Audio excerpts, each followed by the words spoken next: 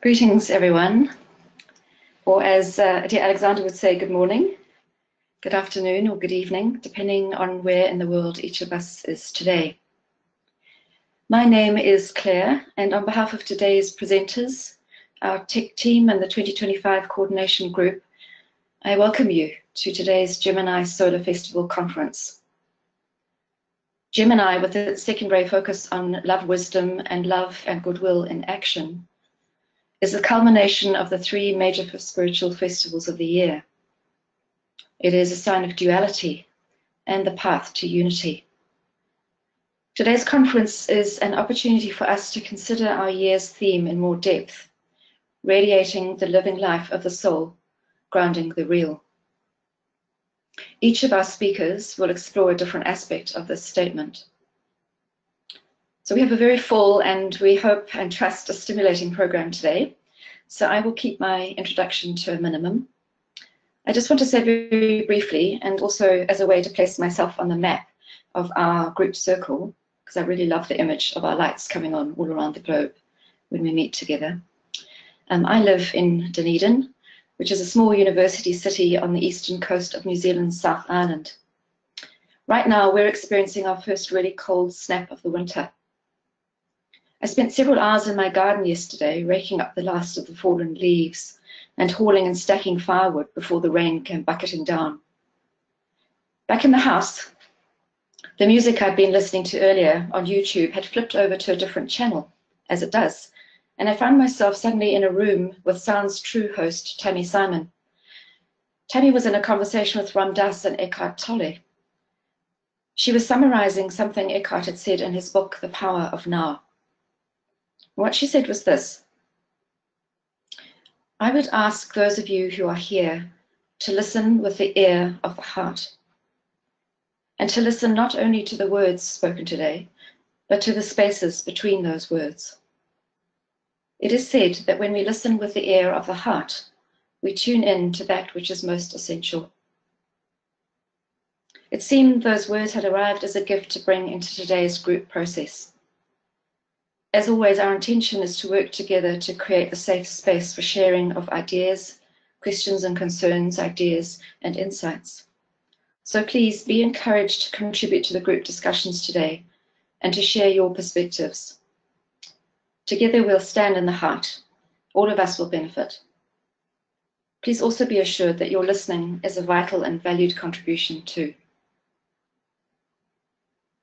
So to begin today, Wendy, who is in Montreal, will lead us in an alignment.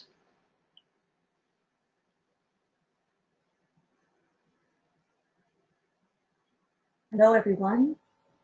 We will begin with an alignment. And let us begin our alignment by first creating an alignment of our personality bodies. Let us become physically relaxed and as comfortable as possible. Allow your breathing to relax and to deepen.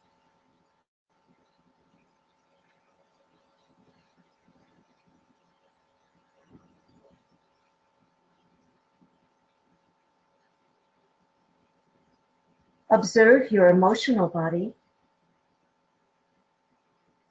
and allow it to become calm and serene.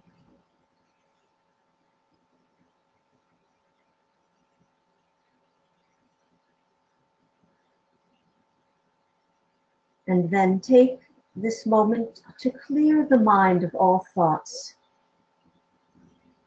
but remain mentally poised and alert as we move further into the alignment.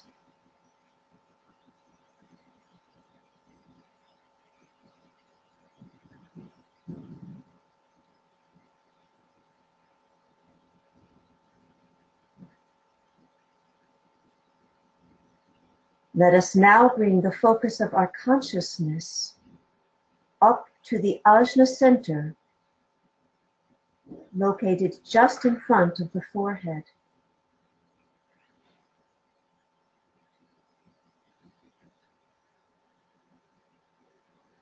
And let us visualize the physical body, the emotional body, and the mental body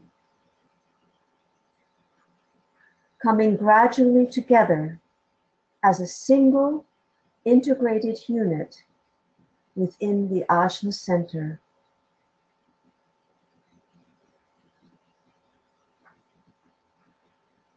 And this will create the integrated personality.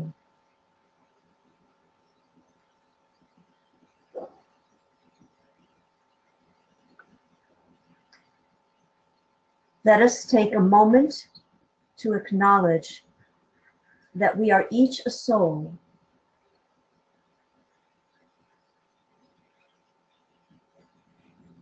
And we can do this by saying the following mantra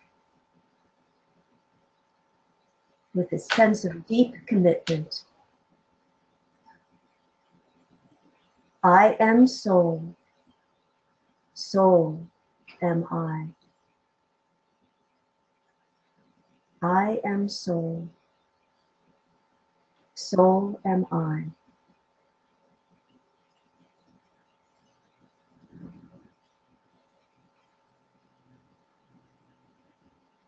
And as a soul, let each of us extend our identification to the group of world servers.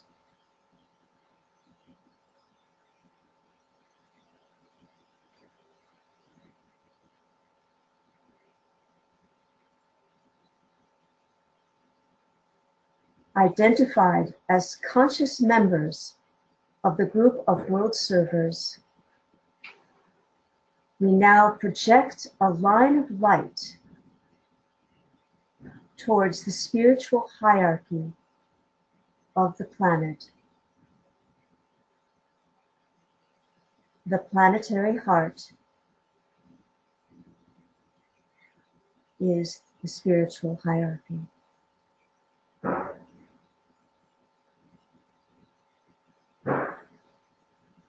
And we visualize this line of light reaching the ashram of the masters.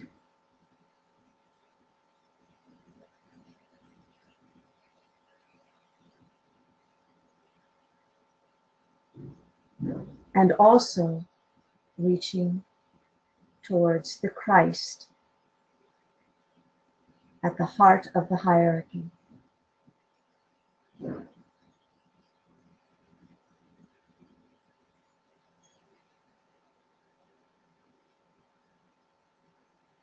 And we extend this alignment to that great center within the planetary life, where the will of God for our planet is known. Shambhala.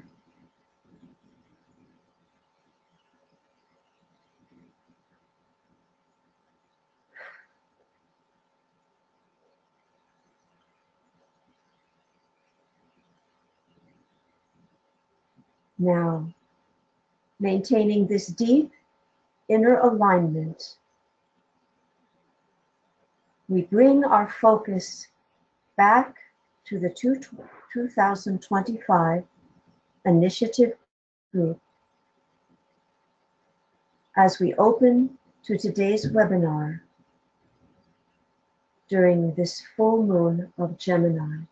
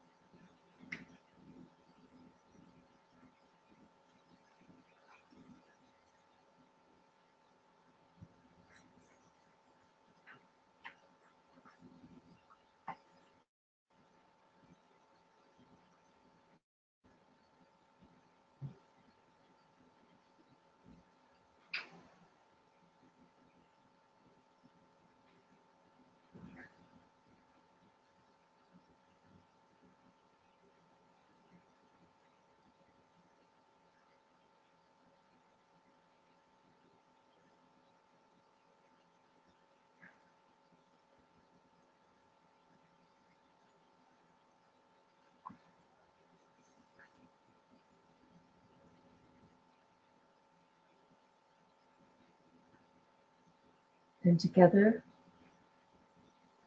we prepare to participate in today's work.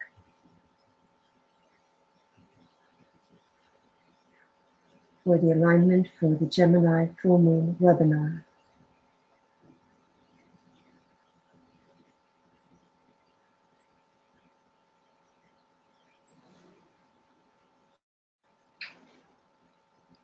Thank you, Wendy. You're welcome. Thank you.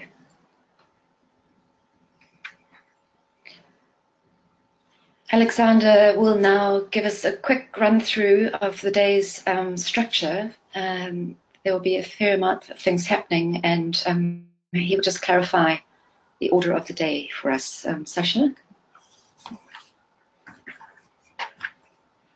Hello, everyone.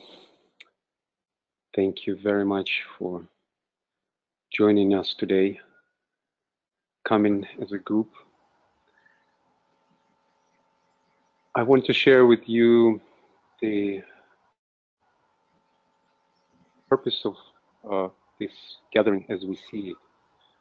As you know, the Gemini full moon is the time when Christ stands in front of the hierarchy, spiritual hierarchy of the planet, transmitting the impulse that he received during the Vesak from Buddha.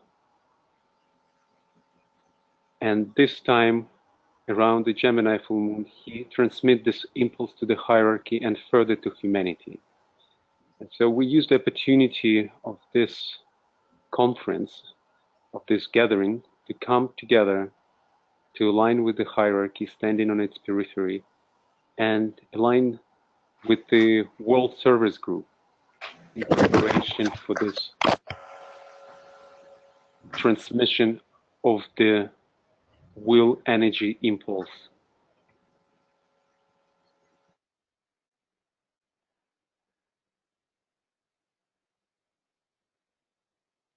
The 2025 initiative experiments with opportunities of cycles, and first of all, astrological cycles. And as we now stand under the light of Gemini, we come into the alignment with the energy of Sagittarius, linking these two opposite signs that have unique qualities and unique role for our planet, as is said in the esoteric astrology, as those are the only two signs that ruled by planet Earth.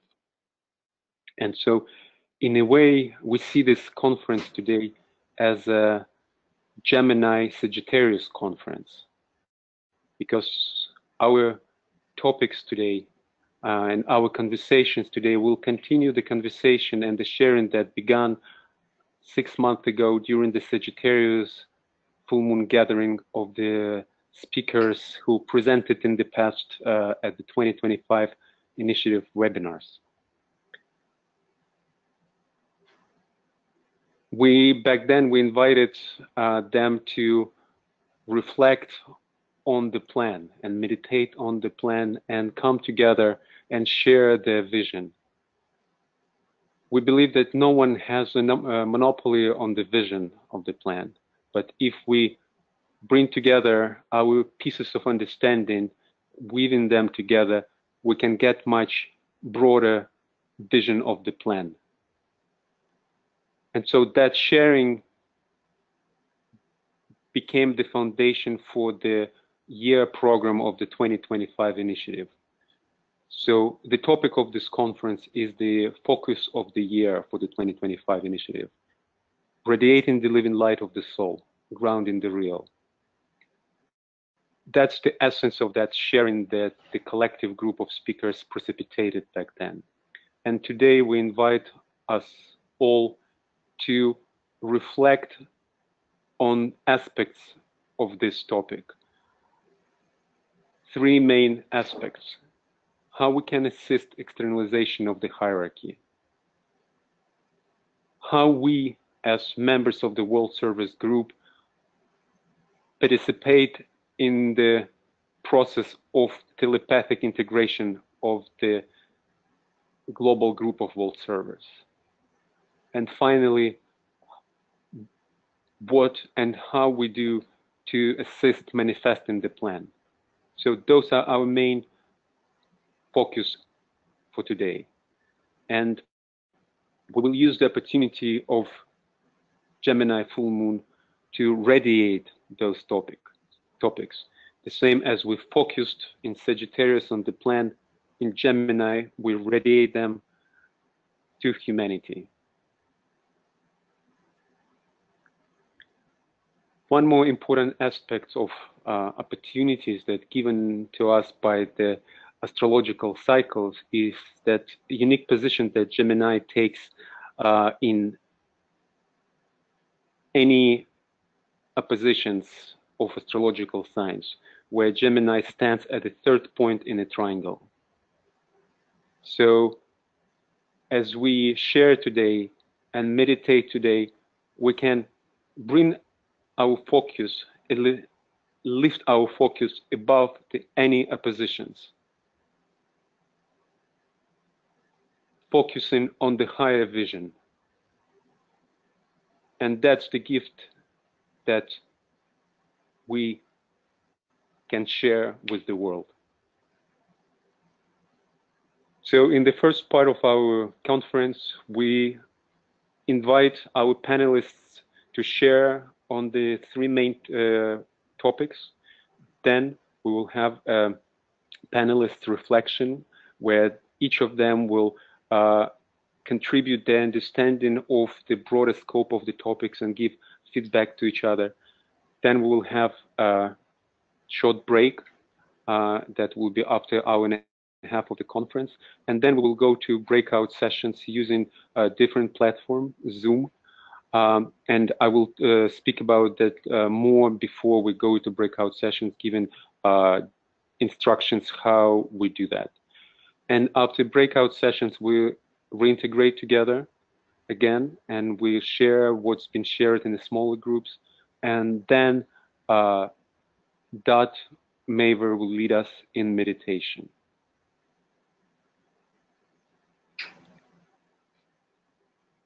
So let's begin. Over to you, Claire. Thank you, Alexander. So today's our first speakers are Nancy Seifer and Martin Vieweg.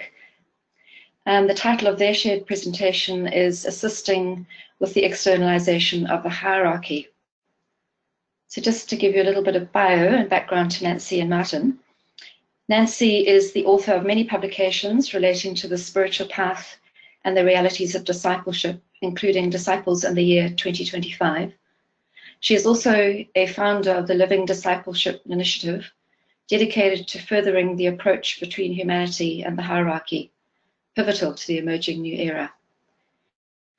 Nancy has also been involved in experimental group work focused on actualizing the shift into soul identity. She is the co-author of When the Soul Awakens, The Path to Spiritual Evolution and a New World Era, along with her husband, Martin Vieweg. Martin has been a student of the Ageless Wisdom teachings for over 40 years. In 2008, he and Nancy co-founded whenthesoulawakens.org, an online wisdom exchange that attracts visitors from nearly 90 countries. In his early years on the path, Martin pursued a wide range of spiritual teachings and practices, from Ernst Holmes' Science of Mind to Edgar Cayce's Search for God. In 1981, he joined the staff of Lucius Trust in New York, where he served for 9 years as focalizer for the Triangles and Esoteric Triangles meditation work. Martin is currently engaged in advanced study on the will and the Antakarana within the School of Esoteric Studies in Asheville, North Carolina. Welcome, Nancy and Martin.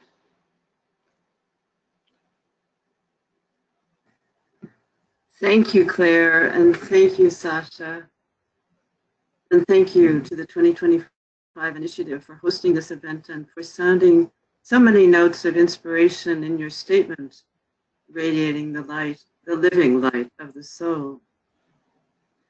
It seems to have become our shared mandate to embody the light and love of the soul, to learn to live consciously as souls as we play our part in the plan. The subject of our role in the externalization is a big one, obviously, and since the time is so short, I would like to make 3 simple points, and then Martin will add his own. My comments will be based on the teachings of Master DK, along with teachings transmitted telepathically to an experimental group I am part of, and plus the experience of this group in applying the teachings. Point number 1. The hierarchy has intended disciples to become active agents in the externalization. The externalization and the reappearance of the Christ will not just happen to us and for us. Some esoteric students are awaiting a hierarchical decision to be made in 2025, not realizing that this decision will depend upon the readiness of humanity. Not only men and women of goodwill, whose numbers are increasing, and not only the new group of world servers, which is rapidly growing, but also, and importantly, upon the readiness of committed disciples.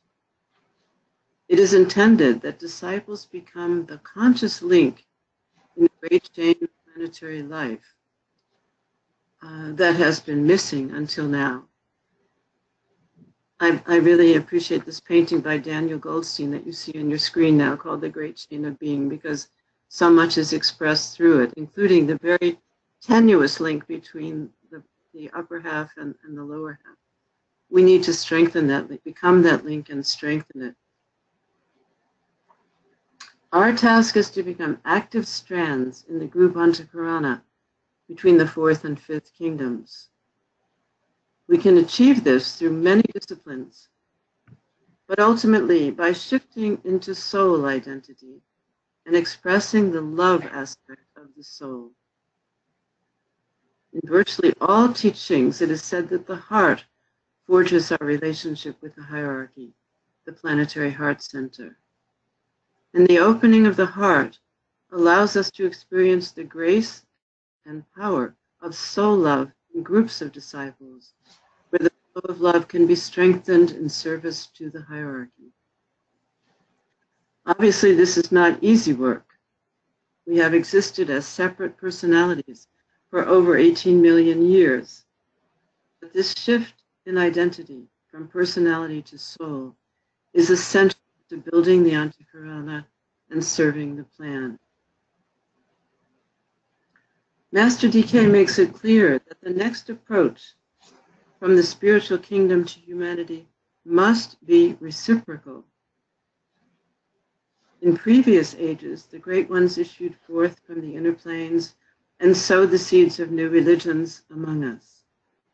But now, for the first time in planetary evolution, the hierarchy's approach depends upon mutual effort by humanity.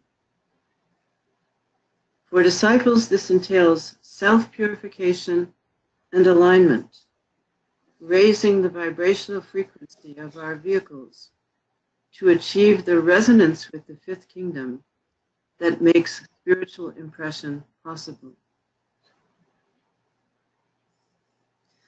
Point number 2. Reappearance of the Christ will be a collaborative process. As we know, the Christ will not return alone, but with members of his ashram, masters, initiates, and senior disciples. But this event is to be preceded by a collaborative process involving the 4th kingdom. The soil for the reappearance must be prepared by those who know about these events, who are consciously working toward them, and who can recognize the masters in the Christ as they emerge into visible form. There are many ways in which disciples can serve in these times. For example, as each of us learns to express the love of the soul, we make it easier for others to do so. The same with facing the dweller. creating a foundation of spiritual love in support of healing karmic wounds can accelerate our capacity to serve. But there is one very specific way in which DK called on disciples to serve the unfolding plan, and that is by teaching 3 essential truths about spiritual reality: the reality of the soul, the kingdom of souls, and the evolutionary plan. One way this can be done is through logic. For example, it can be explained that the soul evolves through lifetimes, eventually discovering the path, and that by treading the path, the soul masters the human experience and enters the kingdom of souls, the spiritual hierarchy, whose members are the custodians of the plan. But this work can be done more convincingly as a result of inner experience. And for this, it is essential to realize that encountering the living reality of our elders in subtle dimensions is a fact of life on the discipleship path. It should not be dismissed as a glamour. Once the required purifying tests are undergone, it is inevitable to come in touch with higher beings who guide and illumine our way. In fact, this is what makes possible the intelligent collaboration between the 4th and 5th kingdoms, to which DK's teachings were devoted, and which is critical to the Christ reappearance and the birth of a new civilization. Point number 3. We can best serve by teaching what we know to be true inwardly. We are told that at this time, disciples can best serve by teaching what we know about DK's 3 recognitions, from the heart of experience, not from texts, but by radiating the soul's light and love, whether in writing or in speaking. Master DK said that the 3 recognitions, as he called them, the 3 truths, must be assimilated by humanity to the degree that these recognitions will produce, here's an exact quote, will produce fundamental changes in human thought, awareness, and direction. And this must occur by 2025 to avert disaster. To grasp the importance of this work, we only have to imagine what the world would be like if even a small portion of humanity had assimilated the truth that we are souls, incarnate on earth to learn from experience and to distill spiritual light so that we can create a new world. Think of the present state of our world for a moment and imagine how different it would be if people had a glimmer of the reality that there is a higher law, a higher kingdom, and a plan for the evolution of our race. Imagine all the suffering that could have been avoided. And yet, in recent times, we are seeing elements of the plan ripple forth into human awareness. A stunning example occurred a week ago at the royal wedding, particularly through the sermon given by the Anglican bishop. He spoke about the power of love to make of this old world a new world, quoting Martin Luther King. For those who missed it, here are a few lines Bishop Curry spoke near the end of his sermon to an estimated audience of 2 billion people. Think and imagine a world where love is the way. Imagine our homes and families where love is the way. Imagine neighborhoods and communities where love is the way. When love is the way, then no child will go to bed hungry in this world ever again. When love is the way, the earth will be a sanctuary. Because when love is the way, we actually treat each other like we are a family. When love is the way, We know that God is the source of us all, and we are brothers and sisters, children of God. My brothers and sisters, that is a new heaven, a new earth, a new world, and a new human family. End of quote. It has been said that the Christ will reappear when there is a welcoming vibration on earth sufficient to provide an environment in which he can work.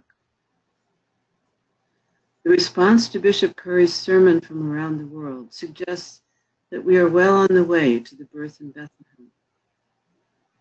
The fire of love in the human heart is spreading.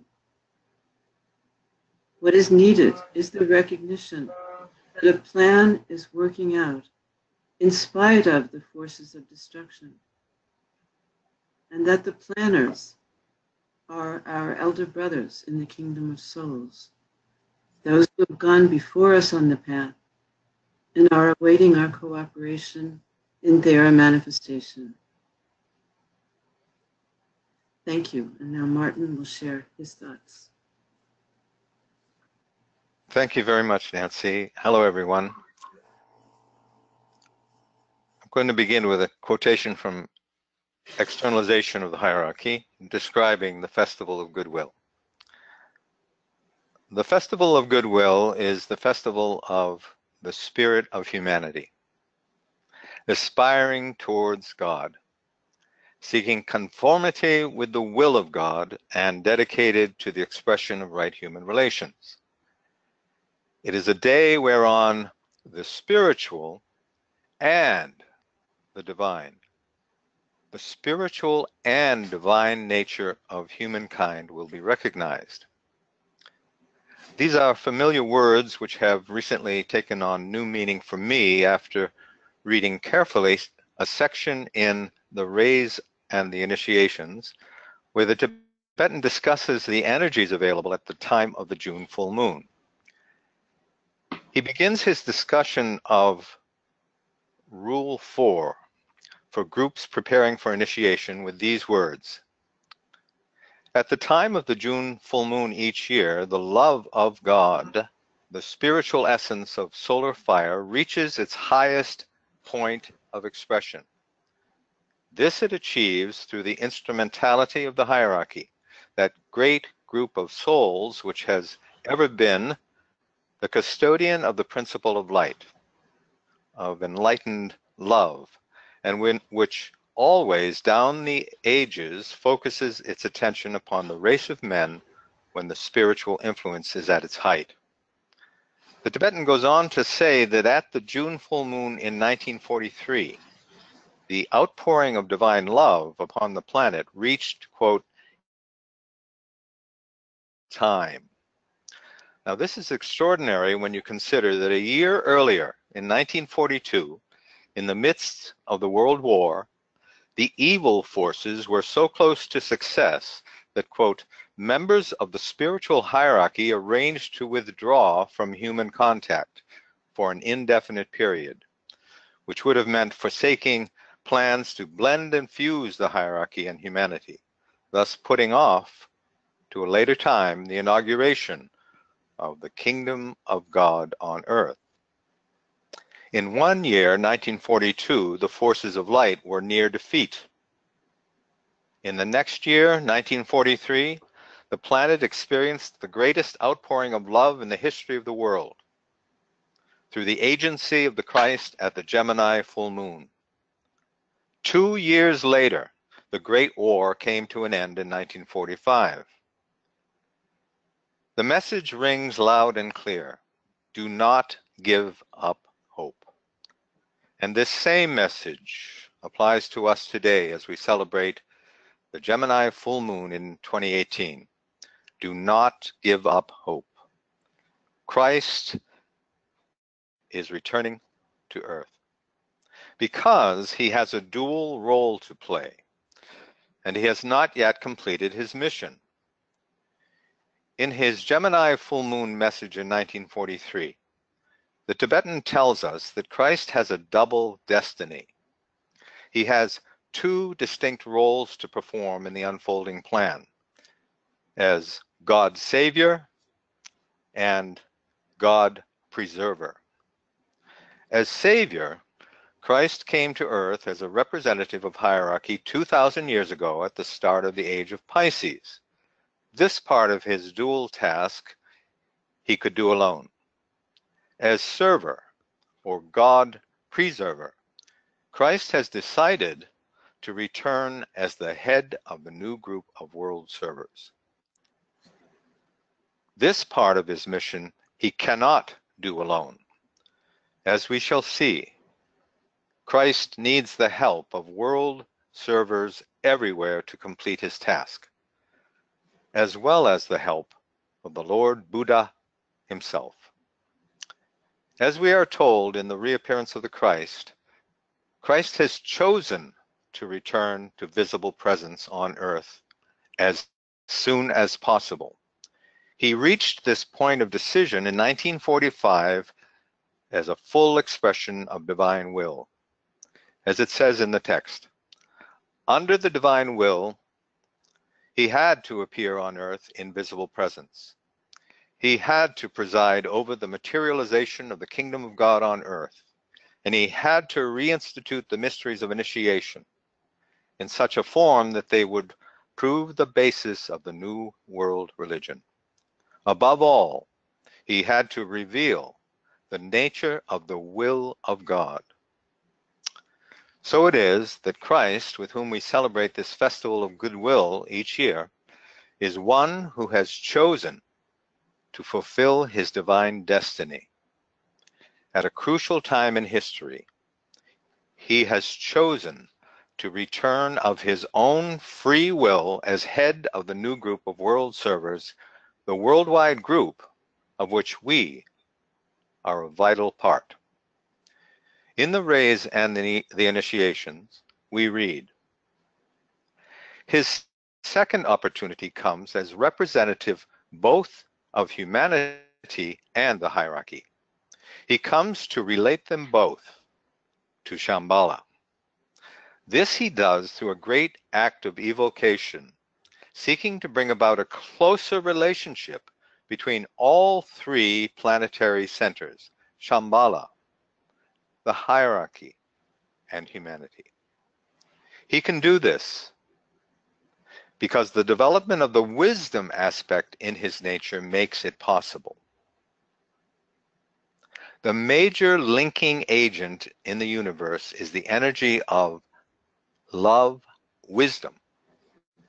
Love relates the hierarchy to humanity, and wisdom relates the hierarchy to Shambhala. Only when humanity and the hierarchy are working together in a practical synthesis can the Shambhala energy be permitted complete inflow through the medium of the two other centers. To aid this process of gradual perfecting, the help of the Buddha must be invoked and accepted.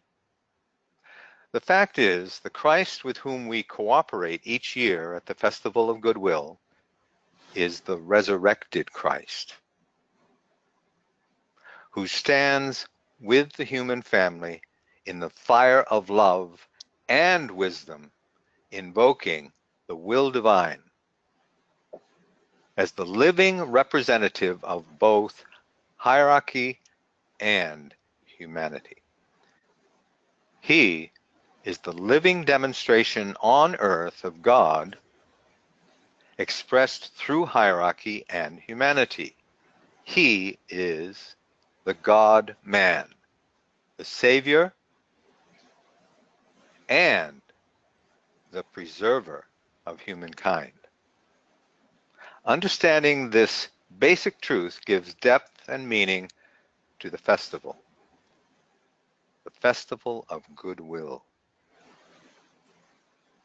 And the very words used to describe this festival further deepen this understanding. The Tibetan master uses both the word spiritual and the word divine to convey the full scope of the energies involved. as was stated above, the June Festival of Goodwill is, quote, a day whereon the spiritual and the divine nature of humankind is recognized. In the ageless wisdom, the word spiritual refers most often to the kingdom of souls, the fifth kingdom, the hierarchy, where the Christ and the masters of love and wisdom dwell. It is the abode of light. The word divine, on the other hand, refers to the center where the will of God is known, the center of life for the planet, Shambhala. Thus we see that both of these planetary centers are alluded to in this one sentence, as is the third major center, humankind. It is the divine privilege and destiny of the Christ, who is returning to oversee the new group of world servers, to inaugurate the new era, to bridge between these three centers of intelligence, love, wisdom, and will. It is our privilege and our destiny, if we choose to accept it, to work with Christ to become a living link in the great chain of being over which he presides. Thank you very much. Thank you, Martin and Nancy. Lots to ponder. At the end of each presentation, we'll have a moment's quiet just to allow the words and content to land.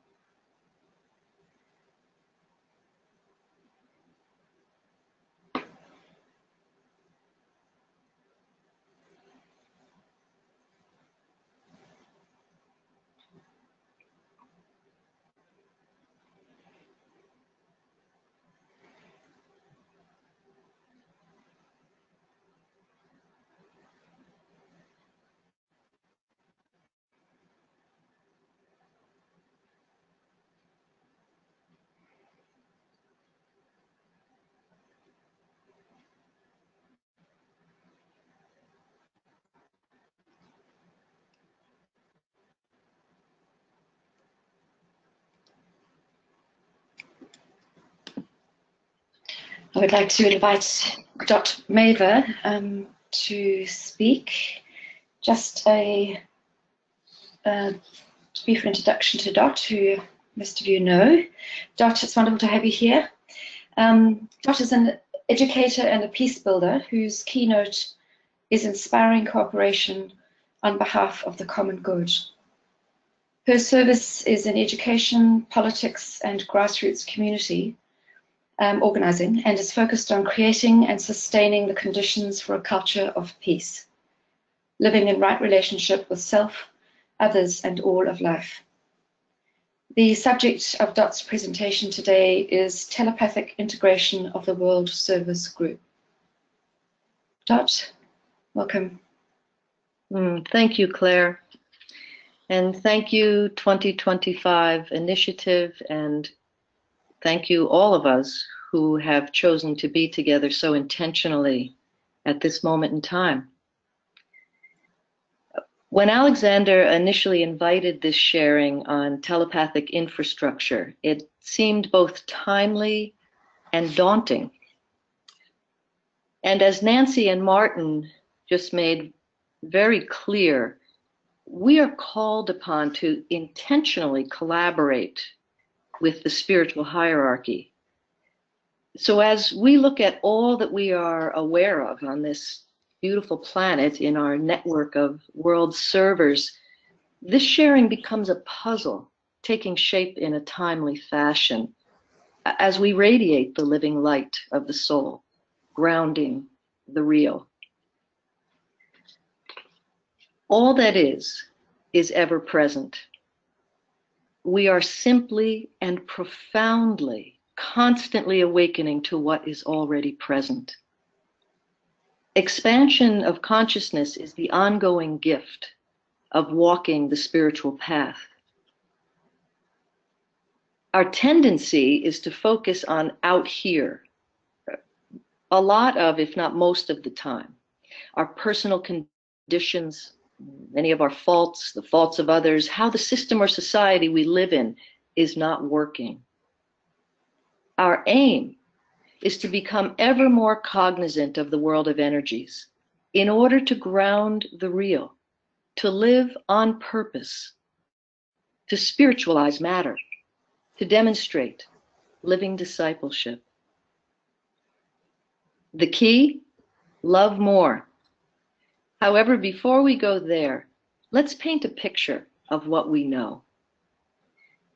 The entire story of telepathic infrastructure can be summed up as the science of contact. And this plays out in three distinct ways. First, the science of impression, which might be regarded as the fundamental science of consciousness. The human kingdom has a beautiful role to play as a magnetic receiver and distributor of the real. Second, the science of invocation and evocation. Always we get what we invoke. And for us as a group, there is the possibility of serving at a point of both invocation and evocation. In telepathy, we read, it might be said that the entire human kingdom will eventually be a major magnetic center upon our planet, invoking all the higher kingdoms upon the formless planes, and evoking all the lower or subhuman kingdoms upon the planes of form. Humankind is the macrocosm for the microcosm of the lower kingdoms in nature. This is the goal of all human service. Wow. Third, the science of telepathy. And we know that this science ranges from instinctual telepathic communication to intuitional telepathy. So simplicity is key regarding us as a group developing a conscious telepathic infrastructure to offer in service, to realize the subjective reality, to see and to seize this opportunity for service.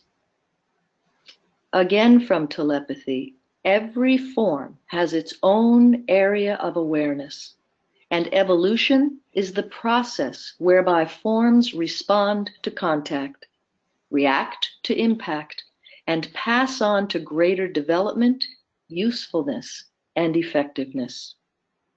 So let's act as if we are telepathically attuned with the ashram, which already has an etheric presence in community. Our etheric bodies need to be so sensitive that this becomes our identity. Thus we witness that presence in every moment. In order for us, a group of world servers, to effectively provide a conscious field of contact, and for us to react to the impact and intentionally transmit and distribute the impressions received, thus serving as an etheric communication vehicle and effectively grounding the real, we must consider three requisites. 1, take personal responsibility. It is up to each one of us to do our own work physically, emotionally, mentally, thus offering our clearest impersonal loving selves to the group infrastructure and onto Karana.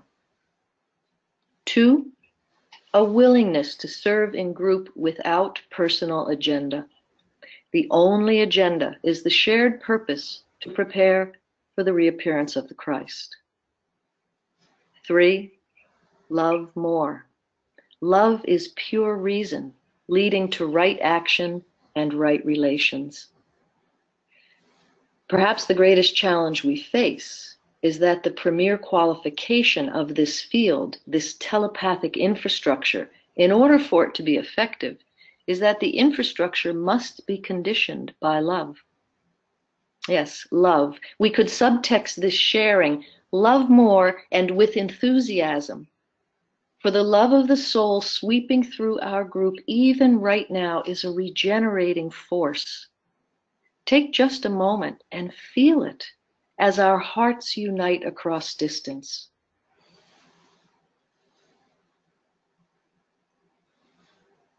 As our group field, our etheric body provides a bridge for the fourth and fifth kingdoms. We know that the group of world servers is the linking bridge between the spiritual hierarchy and humanity. We know that Shambhala, the center where the will of God is known, impresses hierarchy. And we know that there is a mass of will to good available to humanity if it will be invoked. Thus, we face a challenge together. Do we have the capacity to unwaveringly, lovingly, and without reservation serve together in telepathic infrastructure, thus evoking from hierarchy the will to good and providing a means for grounding the real throughout humanity, thus creating another invocative call to the subhuman kingdoms, evoking conscious evolution through form? I vote yes. We not only have the capacity, we are demonstrating our proclivity through conferences, webinars, telepathic communication, shared resources, and so much more. As we know, part of our job is to offset the evil that has been wrought through misinterpretation of hierarchical impression.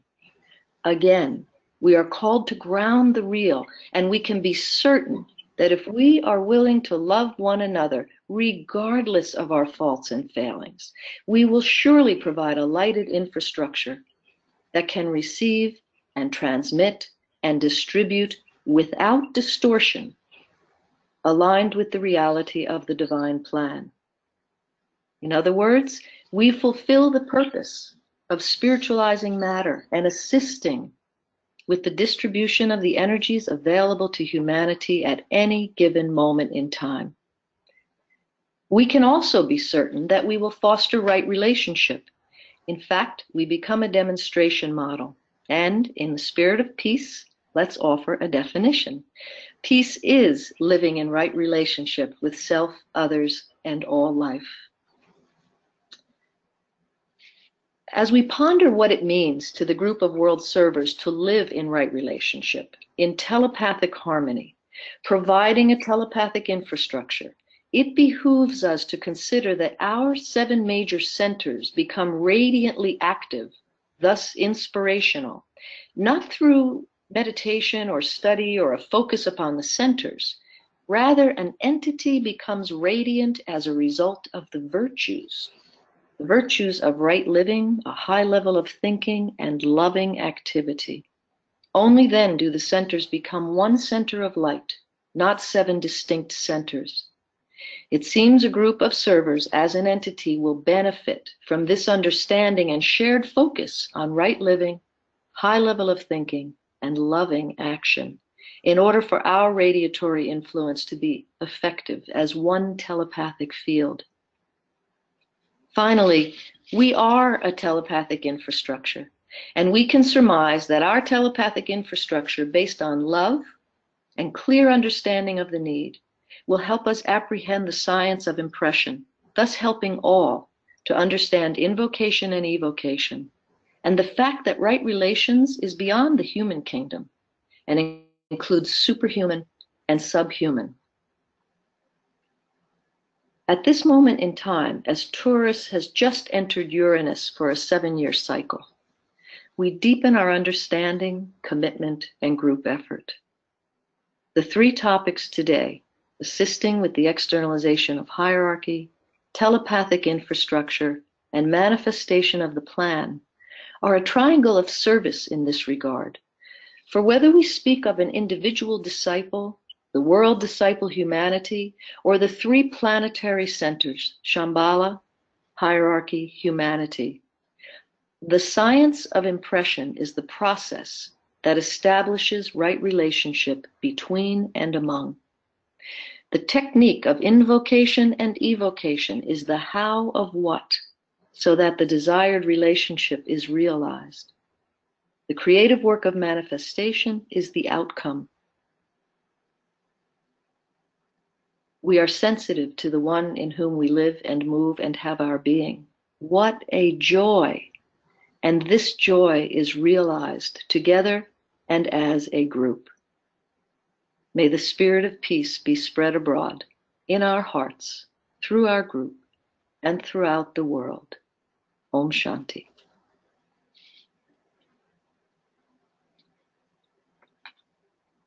Bless you, Dot. May the spirit of peace be spread abroad in our hearts, throughout our group, and throughout the world. Thank you.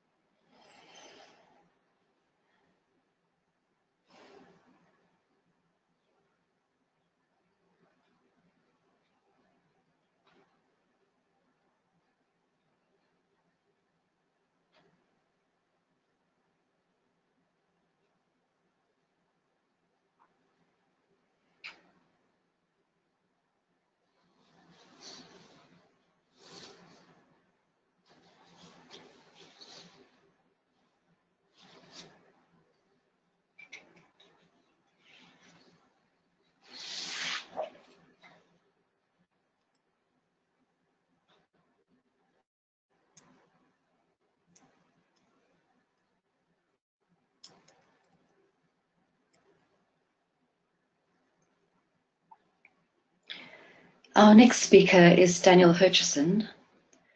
Daniel was born in Zurich in Switzerland and grew up in Brighton, England, where he completed his formal education. He completed his formal education in London.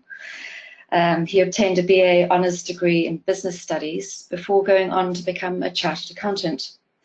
Daniel has worked for a major global IT corporation for the past 25 years in various finance leadership roles, in various business divisions, and covering a wide range of geographies.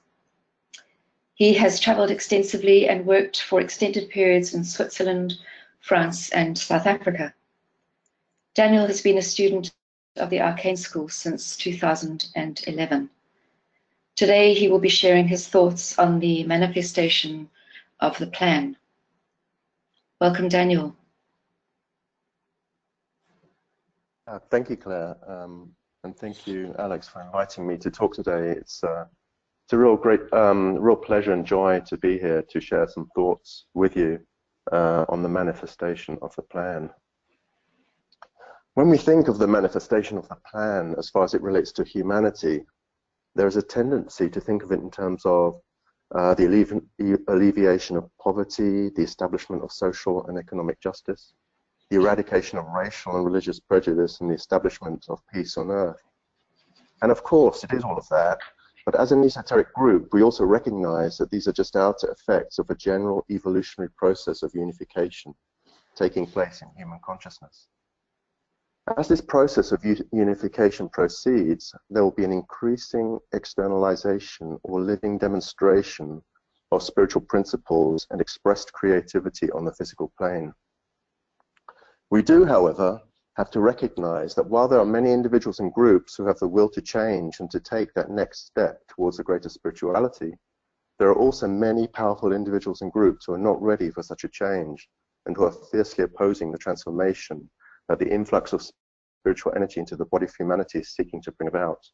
The result is the duality, conflict, and struggle that humanity is currently experiencing. Gemini is the major symbol of duality in the zodiac, mediating between the two allied brothers, Pollux and Caspar, or the soul and the personality.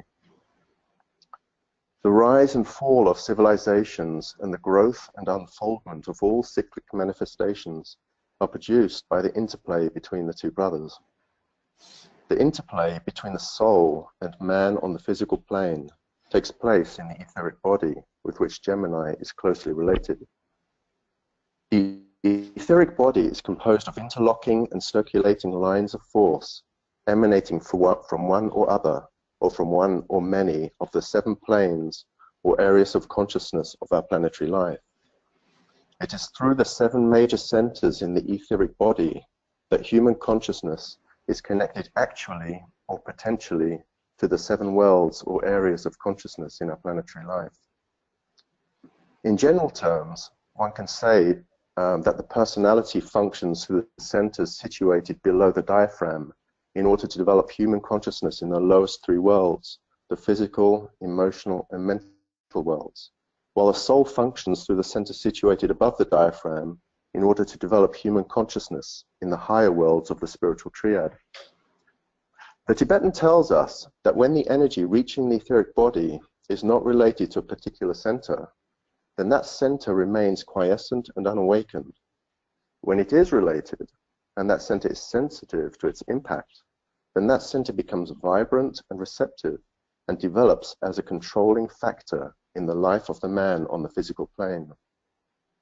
We might therefore state that the struggle between the 2 brothers is for dominance over the etheric body, as the etheric body is primarily composed of the dominant energy or energies which the man, the group, the nation, or the world reacts in any particular time cycle or world period. The dominant energy to which humanity currently reacts is astral energy, as the consciousness of humanity is polarized in the astral body. This astral energy pours into the etheric body of humanity through the solar plexus center and is the dominant controlling factor in the life expression of humanity on the physical plane. The Tibetan goes on to say that as the attitude, attainment, and comprehension of man shifts to ever higher levels, his etheric body will be constantly changing and responding to the new energies. These energies he will be willfully bringing in, and this is the right use of the word willful. And this statement indicates the way out of astral consciousness, the way forward for humanity. During the process of transference of energy from the personality centers below the diaphragm to their higher counterparts above the diaphragm, the personality form becomes increasingly illumined or soul infused, and the conscious dweller within is gradually liberated from the mental structures, emotional patterns, and material attachments which he has developed over countless lives while operating unconsciously through his lower centers. All these patterns within the threefold personality form might be said to reflect the karmic legacy which a human being brings into his current life, adjusted of course for any current life conditioning. As long as he blindly engages and shapes his environment in accordance with these habitual structures and patterns, he creates conflict and is governed by the karmic laws of cause and effect. Only by striving to live consciously or in presence is the spiritual aspirant able to break with the lower patterns which have hitherto governed his conduct. During meditation, he consciously breathes in the cosmic ethers and willfully brings these higher spiritual energies down into his etheric vehicle, where they then battle with the resident personality energies for control over the dense physical body. These battles are experienced as crises in the life of the disciple, who consciously engages these crises in order to fit himself for greater service. He realizes that as he aligns himself with his older brother, his soul, and increasingly succeeds in creatively precipitating the ideas and spiritual principles of his soul through into his etheric body and into outer physical plane demonstration, he is fulfilling a tiny step in the manifestation of the plan. Spiritual aspirants often concern themselves a great deal with what they should do in terms of their outer activity or service, not being sufficiently aware that it is their inner governing principles and motivations which determine their outer conduct and whether they are serving or not. What should be a prime interest of the spiritual aspirant is the manifestation of the plan within his own system of manifestation, of uniting the inner and the outer brother, so that the higher principles of the inner brother can demonstrate through the activity of the outer brother. As he does this, his soul-infused personality field increasingly becomes an expression of light, love, and the right use of power, and he gradually prepares for the process of group fusion, or the fusion of his field with the field of his service group. The goal of a group of disciples in outer manifestation who have succeeded somewhat in developing a loving synthesis within themselves is to manifest and create that same loving synthesis in the world, to aid some aspect of humanity, to strip away the illusion, glamour, and maya, collectively termed illusion, within which the soul of humanity is immersed, so that the two brothers are free to develop a loving interplay, and in that interplay to learn how to precipitate and express their unique creativity on the physical plane. One way in which we can view the struggle between the two brothers is in terms of perspective. The one brother has a global, inclusive perspective based on love, which accepts and integrates, while the other brother has a local, exclusive perspective based largely on fear, which rejects and separates. The challenge faced by the spiritual aspirant in the world today, as he tries to unify the two brothers within himself, is to achieve a balanced perspective between the global and the local, and to learn to accept and integrate all that is local and unique into the global and universal. When this is in process of achievement, he gradually becomes group conscious and begins to serve a global purpose, while operating through a local personality vehicle and honoring his local personality relationships as a soul. He then has a truer sense of proportion and is more easily able to weed out spurious need from true need. And when we speak of need, we are of course speaking about physical, emotional, mental, and spiritual need. It is important to note that as true need is discerned, purpose emerges in consciousness, and as true need is met, purpose and hence the plan is fulfilled. A question we might therefore want to ask ourselves is whether we are able to clearly discern true need for growth and development from the false need for growth and development so prevalent within humanity today, bearing in mind that what we try to grow and develop is a question of orientation, and what is truly needed is often quite different from what the personality thinks it is. As the individual, group, nation, and humanity as a whole journey onward, as we all act individually and collectively from moment to moment, rightly or wrongly, either meeting human need or failing to meet it, we either create destructive cycles in which need is largely defined in terms of fear and greed, leading to emotional reaction and karma, or constructive cycles where conscious, loving response leads to the meeting of human need and the carrying forward of an aspect of the plan. We might say that the only thing that really distinguishes love from what we perceive as evil are the many layers of personality illusion. The more toxic the illusion, the greater the perceived evil. But no matter how evil the outer presentation of the personality, at the center of the human being is always the soul, pure love and peace. So the path to peace and harmony lies in the removal of the heavy burden of illusion, which is depressing the flow of life into humanity, creating a sense of lack and fear, which leads to competition and conflict, as well as to general depression and diminished vitality. Only as the layers of illusion are lifted can peace and harmony, the true nature of man, be revealed. We see, therefore, that in order for the plan to manifest on the physical plane, there is a need to pierce the various layers of illusion surrounding the various groupings within humanity, so that light can enter and reveal to the consciousness of these groupings the falsity which has been their reality, thereby enabling them to gradually discern a greater reality, a greater truth, and a greater purpose. It is evident that different groupings within humanity are subject to different types and grades of illusion, which is why there's a need for such a diversity of servers.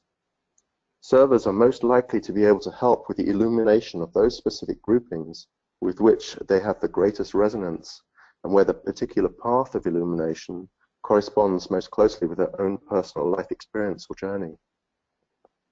To provide an example, many corporate entities within the world of business are conditioned by the idea that hierarchically imposed authority and control is the most expedient means of governing big business. Just as this corporate belief system has been conditioned by the aggressive, highly competitive global economic system in which the corporate system operates, so the personal system of the individual employee becomes conditioned by the way in which the corporate consciousness, brain, and heart operate, because the employee is a cell within that corporate body, being nourished by the resources distributed by the circulatory system of the heart, and being informed of the ideas and governing principles by the corporate brain and nervous system. The general life and vitality of the plane of consciousness on which the corporate leadership team normally functions will not only control the corporate etheric body and hence the heart and brain of the physical system, it will also control the specialized energies around the originating idea and governing principles which gave rise to the physical birth of the corporate entity. Although the originating idea in the mind of a corporate leadership team is very rarely entirely illumined and aligned with the idea of the soul, it will often be far more illumined than what is actually being delivered on the physical plane. This is because the process of precipitation is not sufficiently well understood by the leadership team. There are often many blind spots in the corporate consciousness, and there's often insufficient integration with the form and insufficient alignment with corporate purpose.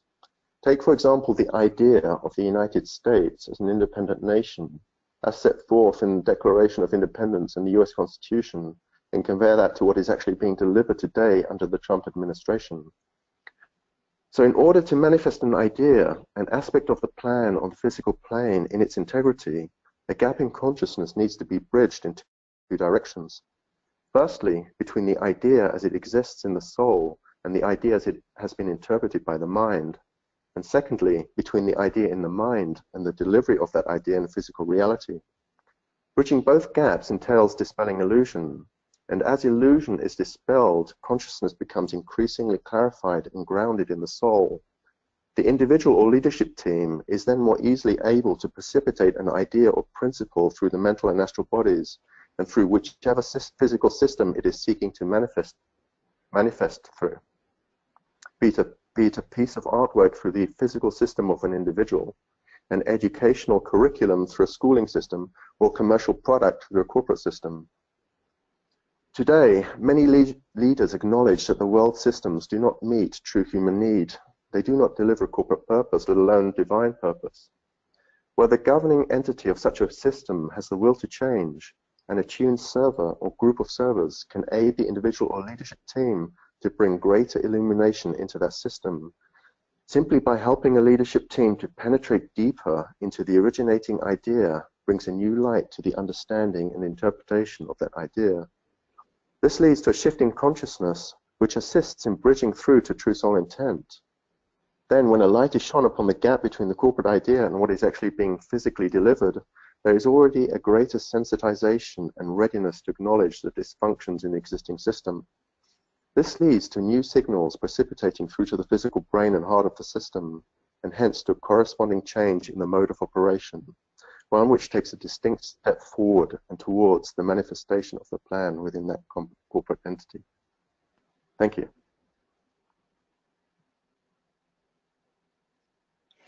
Thank you, Daniel. So many very practical ways and tools for grounding the real, from our personal lives right through to the corporate body and the global group. I was really struck by what you said about the importance of recognizing our habitual patterns and the inhibitions they impose on us, and to establish through discernment constructive cycles governed not by fear but by love. Thank you very much.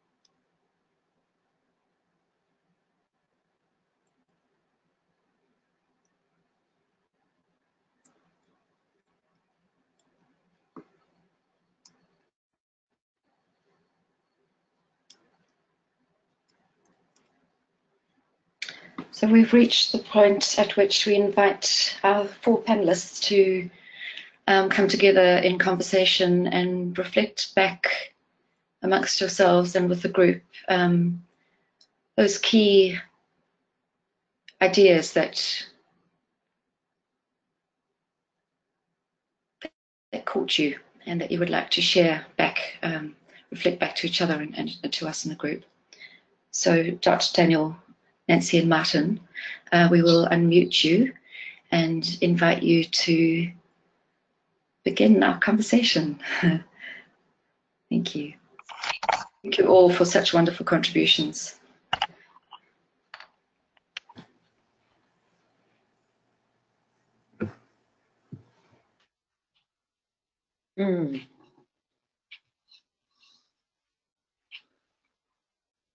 Well, I have a thought. This is Martin. I was really struck by one sentence that Dot quoted about we are meant to be both invokers and evokers.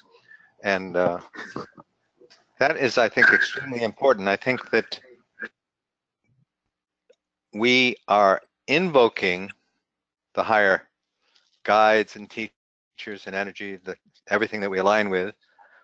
But once we begin to shift identity and enter into the periphery of the ashram, and then begin to see ourselves as actual members of the kingdom of souls and ashramic workers, then the role of an ashramic worker, the role of a conscious soul, is to evoke a living response from that which is below you on the chain of evolution. So we are invoking, trying to bring spiritual energies and divine energies down in through the chain of being into expression on earth.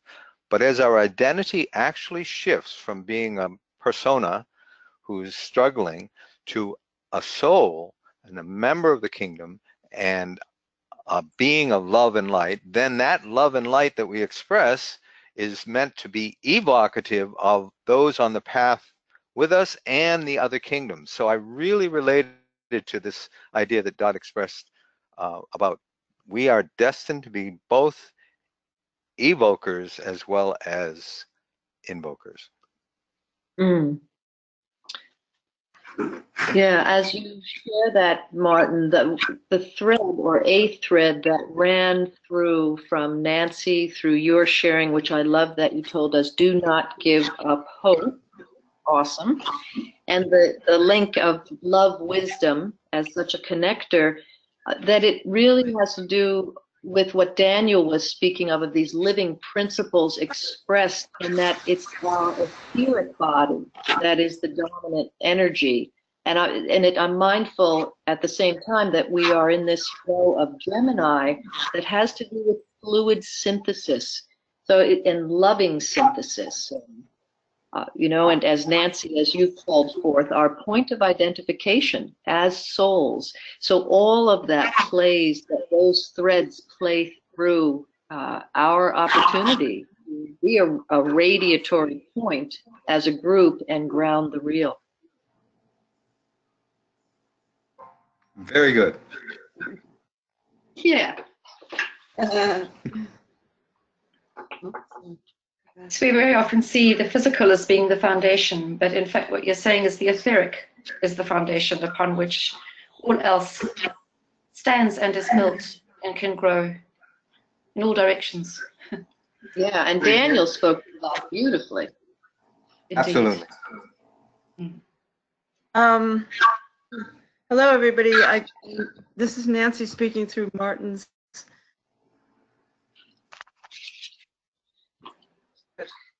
Oh, sorry, I was muted. So I'm using Martin's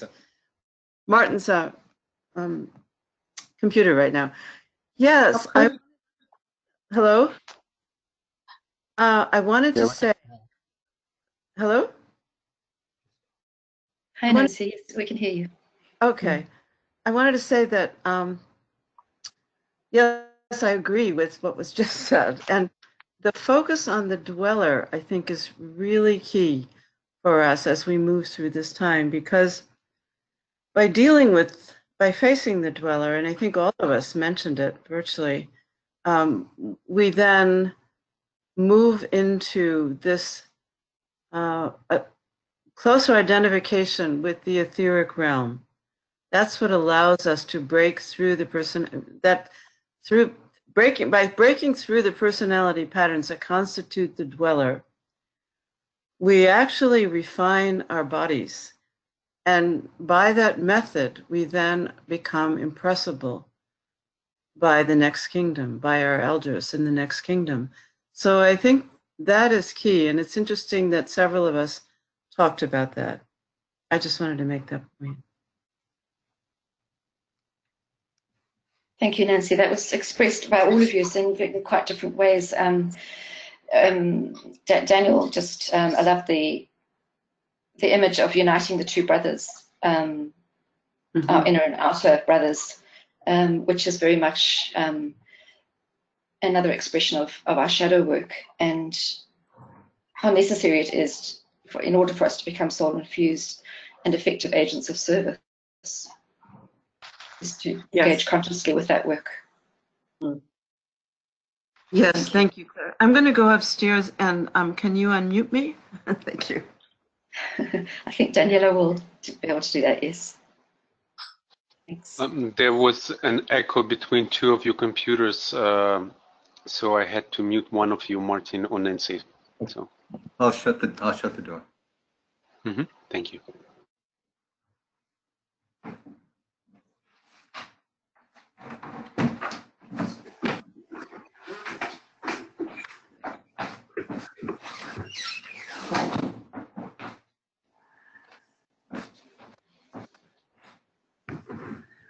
One of the things that I was struck by was something you said, Nancy, which was that the reappearance of the Christ is a collaborative process.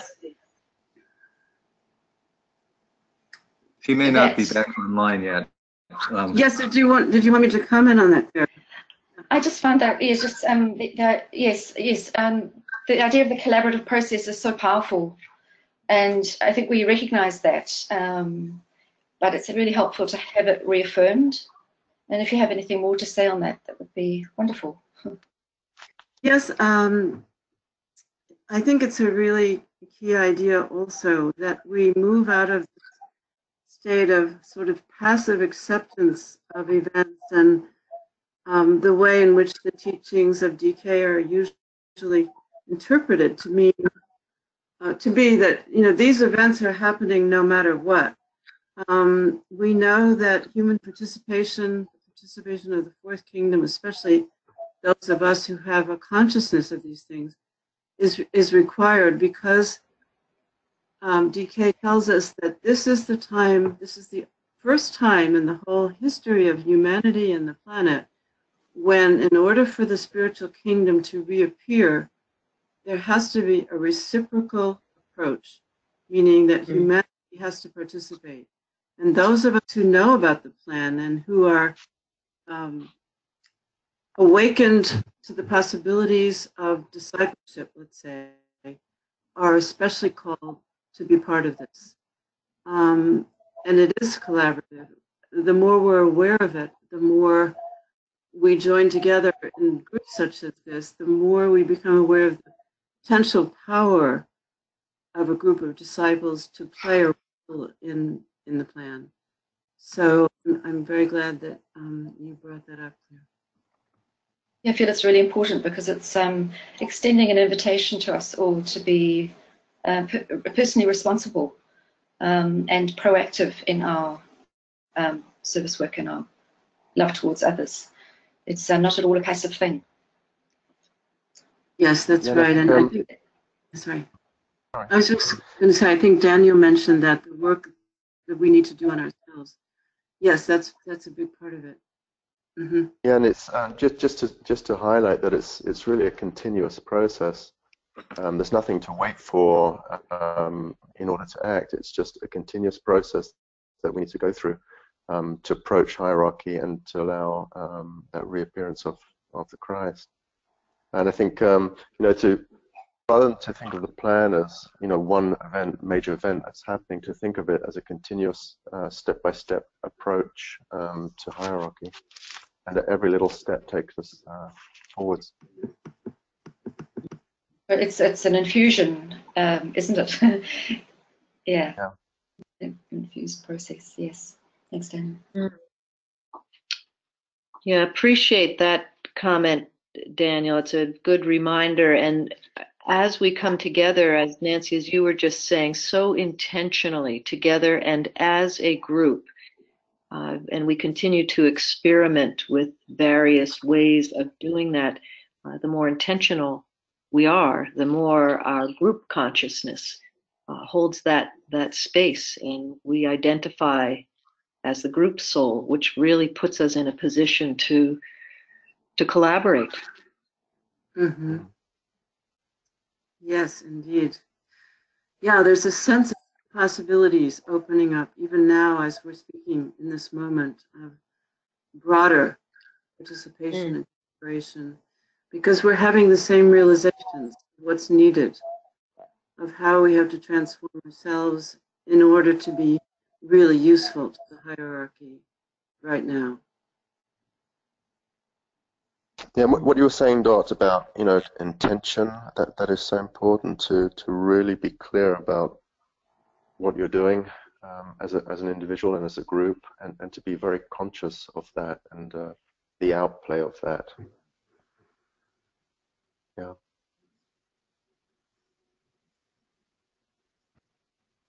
You know, One of the, go ahead. You go ahead, Martin.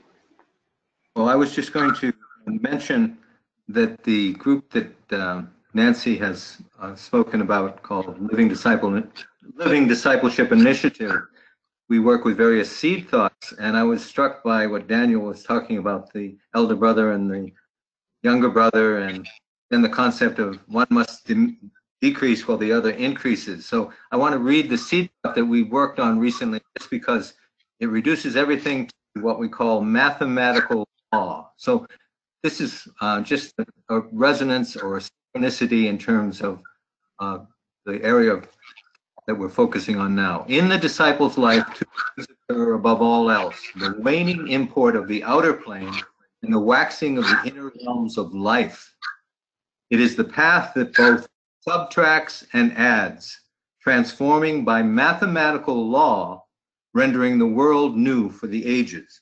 Now, a whole group of people in different parts of the world have been reflecting on this as, in addition to the traditional seed thoughts that we do, it expands our thinking and creates a magnetic thought form of solution. And I think that's going on very definitely in the world, and we need to precipitate that and make it manifest in the world. Martin, could I invite you to read that again for us, please? Okay. Just so we can. In the disciple's life, two things occur above all else: the waning import of the outer plane, the waxing of the inner realms of life.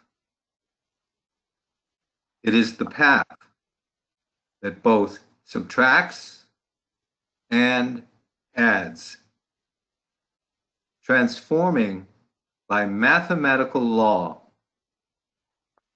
rendering the world new for the ages. Ponder on this. They're so powerful. Such a strong invocation. Thank you. Okay. I wonder if perhaps we can ask you to send us that statement as something that we could actually take into our meditations and in other ways beyond the conference. Sure. Thanks, Martin.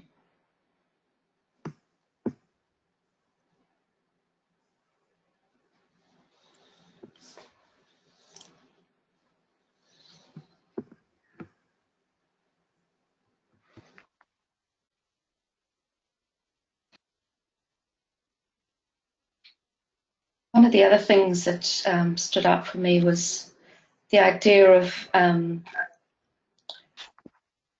Dot, you referred to our clearest impersonal loving selves. offering our clearest impersonal loving selves to the group infrastructure in Antakarana. And I found that also a very strong invitation. That, you know, how we become both more personal and less personal as we become increasingly soul infused and active in the world, in our service work. Could you say a little bit more about that, possibly, the clearest impersonal loving? Yeah, I will say that along the journey, as we become the observer and ever more sensitive with the capacity to discern choice by choice out here, it at the same time allows for any of those places within ourselves, be it a place of judgment, a place of irritation, a place of mental, I don't know what word exactly to use that would be gently appropriate, but at any rate, those kinds of things also get exacerbated. And so for all of us to be at once aware of that as we are doing our own personal work, and at the same time leave that at the door as we enter into an experience like this, for a couple of sacred hours together where we really show up as the loving impersonal self, aware of our own and everyone else's whatever, but that is not the point. The point is that we can show up in our full-bodied, soul-infused, loving, wise selves to the best of our ability in a given moment. That's the power of conscious collaboration that, from my perspective, will make the difference for us as a group of world servers in this moment in time. Thanks, Dot. It reminds me of something I read recently online. It was something Carolyn Miss said, and she said, choice is the greatest power we have, and some say love is, but we first have to choose to love. And one of the mantras that I've found very helpful in my own life and doing my own shadow work, and when the personality starts playing up, is to stand in a place of recognition of the other soul, and to say, on the level of soul, I hold you in my heart. On the level of soul, I hold you in my heart.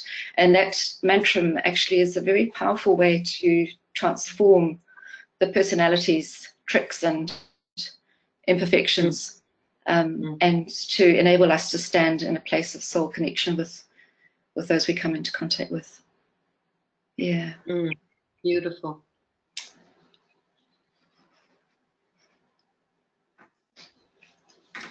I'd just like to add that I think what we're seeing here today, and also yesterday in the preparatory session, where a number of us participating in the logistics and everything today who were together, we're seeing that how relatively easy it is to reinforce the love of the soul through. It's a concept before we're really involved intimately in group life, but when we become involved in groups, and we are shifting into soul identity, and the heart is open, and we're aware of who we are as the soul, it's really relatively easy to foster that. And that is, I believe, one of the most important tools we have in bringing the plan into manifestation. It's a work that we can do together. We must do together. We can't do it apart from one another. And yet we know that it is the love of the soul that opens the gates to the hierarchy. So when we're talking about cooperation between the fourth and fifth kingdoms, which is essential to the plan, this is a key element of it, and it's not hard to do.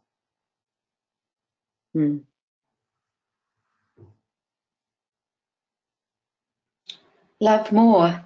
Yeah, love more. Dot, you said the wonderful line. That was fantastic. Yeah, so simple and so clear. Love more. Yes, why not? What is there to lose? Really, what is there to lose? Except our separate identities. Isn't that the truth? And what a blessing that will ultimately be. Yes, yes. Yes. That's the new era. That's the new civilization and the new culture. That's the heart Yes. there. Yeah, we know the keynotes of that, and we say them and talk about them over and over, and we know that one of them is sharing, and that, I mean, that comes through that deep place of recognizing that it really is about love one another. Mm-hmm. And by the way, what foundation of love exists in a group, it's very, very possible to accelerate the way in which we deal with what remains of the dweller. Because Yes. it's a mission that we all have remains of the dweller. That's just who we are. That's our long history through these eons. And when there is that loving support of a group, and we recognize and share, able to share because of trust that we all have these things we're working on, it's like a given, or it's like an instrument available to us that we haven't been aware of.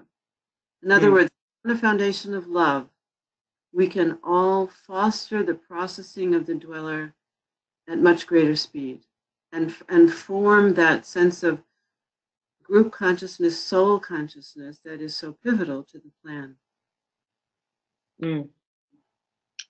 Yeah, Yes, beautifully said. Oh, go ahead. Martin referred to that when he spoke of custodians of enlightened love, and one can expand this as being loving custodians in these group containers of each other's learning. And yeah, just I love the idea of being loving custodians towards each other as we learn and as we address, our imperfections. We are all works in progress. Yeah, but through the group work, we learn tolerance and patience and generosity of spirit, and from there take those principles out into the world, and vice versa. Yeah,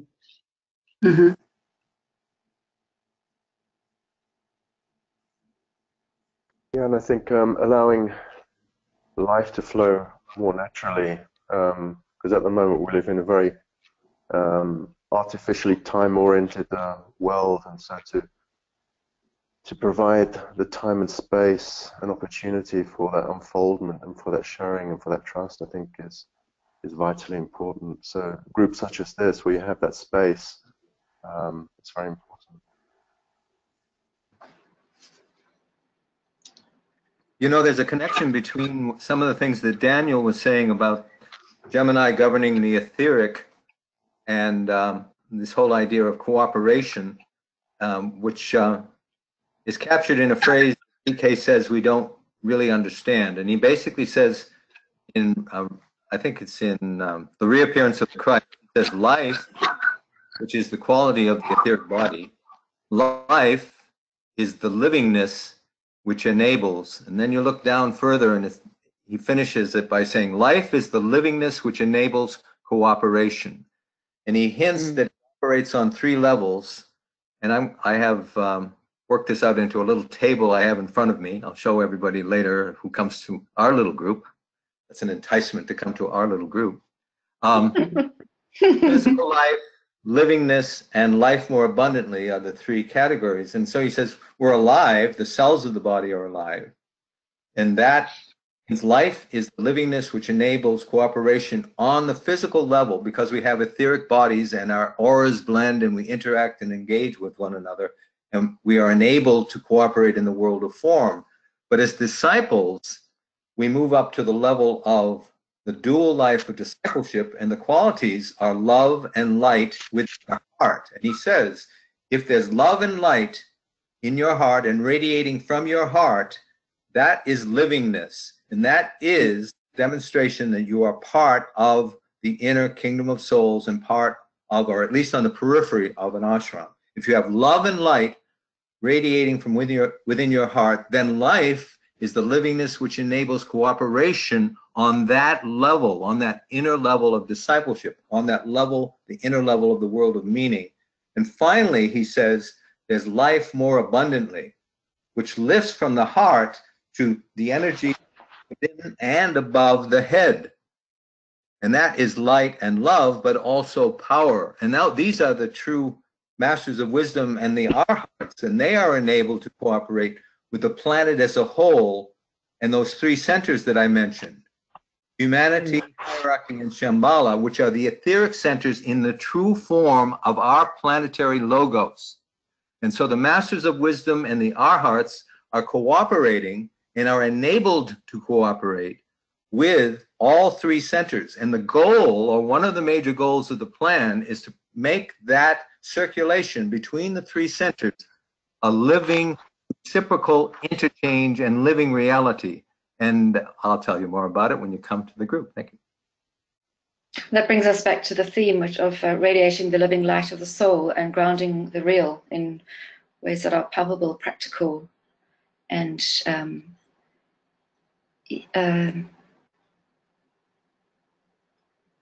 cooperative.